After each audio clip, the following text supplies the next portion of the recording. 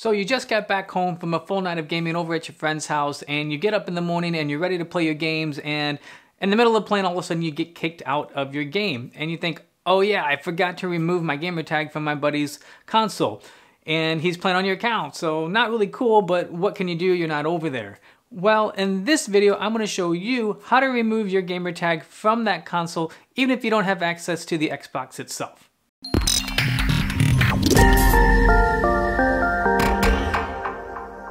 Welcome back, everybody. My name is Wayne and thank you for being here. And as I mentioned in the intro, for whatever reasons, you need to remove your gamertag from another Xbox console, but you do not have access to that console any longer. So what can you do? Well, it's a bit of a good news, bad news situation. So let's go ahead and jump into the bad news and get that out of the way. Now, the bad news is that you cannot actually remove a gamertag from another Xbox console remotely. You have to physically be at the console in order to literally completely remove it off of the console.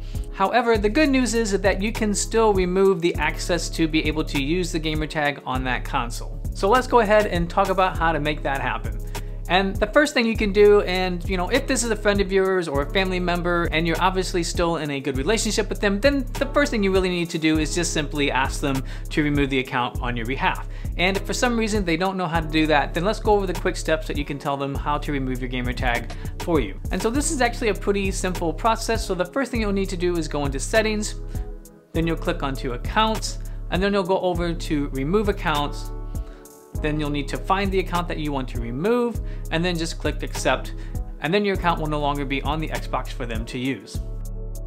Okay, and so now that we've done that, if for some reason, like I said, you just do not have access, you can't get a hold of them, whatever the reasons are, and you need to remove your account remotely, like I said, you can't completely remove it out, but let's go ahead and talk about how to make it a useless account on their Xbox just in case. And the way to do that is to change your password for your Microsoft account. Now, you can remove your password in two different ways. So you can either go onto the Xbox and change your password through the Xbox, or you can go directly to the Microsoft website and do that. So let's go ahead and jump into the Xbox and we'll get that started for you. All right, so the steps you'll need to do on here is go to your My Games and Apps. You'll go down to your apps and you'll want to find your Microsoft Edge.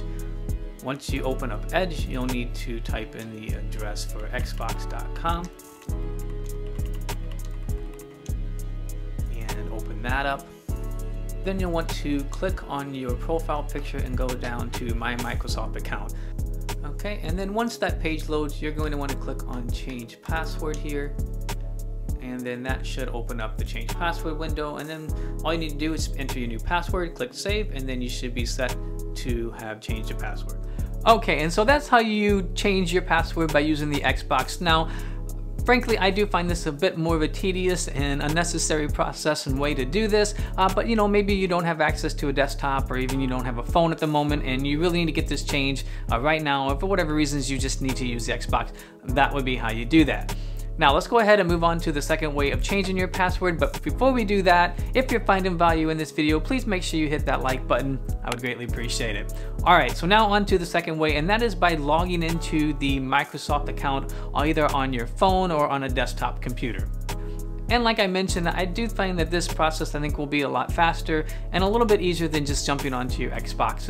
It's a much smoother and more direct process to do this. So what you're going to do is log into your Microsoft account by visiting Microsoft.com. Once you're there, you're going to click on your profile picture, which will put a drop-down menu which would bring up the option to click on your Microsoft account. So once you click on the Microsoft account and the page loads, right here at the top of the page, you should see where it says change your password. And then you want to just simply click on that icon and that'll open up the next window in which you can change your password. Okay, and so now that you've changed your password, what will happen is the next time that they log in, it's going to ask them for your password in order to sign into your account on their console. So like I said, unfortunately you can't completely remove your gamertag off there. They'll always technically see that until maybe they get annoyed enough and just go in and remove it for you, but they won't be able to use that unless they're really good at guessing passwords or you give it to them again. Okay guys, and so now that you've removed your Gamertag access, it is important to also remove your Xbox Home settings on that console if that's something that you shared with them. That's going to remove the Xbox Live capabilities and any games that you might have been sharing. So if you completely want that access removed, if you've given it to them, then make sure you check out this video right here where I show you how to remove. Whoa, sorry, didn't mean to remove myself. I just want to show you how to remove the Xbox Home settings, and you can view that video right here in order to see how to do that. And with all that said, guys, thank you so much for watching this video, and I will see you in the next one.